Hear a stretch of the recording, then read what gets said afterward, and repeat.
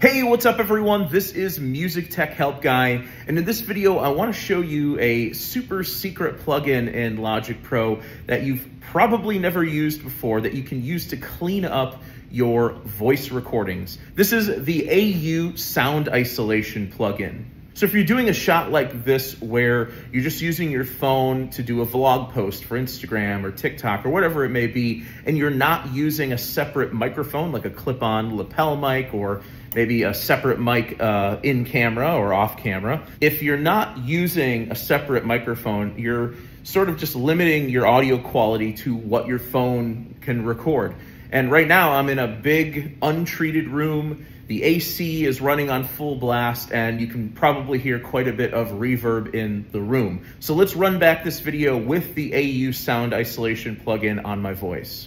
And one quick side note, the AUSoundIsolation plugin is not just a normal Logic plugin, it's actually an Apple AU component plugin. So you're gonna go down to audio units in your audio effects, then go up to Apple, and then down at the bottom of the list, you'll see AUSoundIsolation. The controls are very minimal. Everything is just done with one slider. If you pull this all the way over to the right at 100%, you're gonna get the maximum amount of sound isolation. So this is going to reduce the background noise and reverb as much as possible. And then if you pull this all the way over to the left, this is just the raw audio with no sound isolation applied. So I recommend setting this somewhere in the middle or slightly above 50 or 60% for most applications. If you're not using a separate microphone, you're sort of just limiting your audio quality to what your phone can record. And right now I'm in a big untreated room. The AC is running on full blast, and you can probably hear quite a bit of reverb in the room. Or maybe you're doing a shot like this where you have a mic on screen, but the mic isn't necessarily that close to your mouth.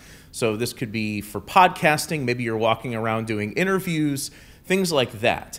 Once again, big untreated room. You can hear the AC blasting in the background, lots of reverb. Let's see how the AUSoundIsolation tool stacks up with an SM7B. Or maybe you're doing a shot like this where you have a mic on screen, but the mic isn't necessarily that close to your mouth. So this could be for podcasting, maybe you're walking around doing interviews, things like that. Once again, big untreated room. You can hear the AC blasting in the background, lots of reverb. So that's the AUSoundIsolation tool in Logic Pro. Try it out on other sound sources. Maybe you have a vocal recording that was done in a room that was not treated, or maybe you have a podcast where too many people were talking in the background. Maybe you're doing interviews out in a public space where there's a lot of background noise. The Sound Isolation plugin makes it super quick and easy to cut out that background noise and reverb from your voice recordings. Although I would caution to not use it on studio sung vocals if you can help it. You know, sometimes you'll get a vocal recording from a client or collaborator that's just not good. It's like a good performance, but it's a bad recording. I would typically save this for, you know, like demo territory, but if you have a vocal that really needs to be saved, and even if you don't use the plugin at 100%, it's going to sound better with a little bit of the plugin than it is without, especially if you're recording in an untreated space. Since this video was so short, I saved the sponsor segment for the end,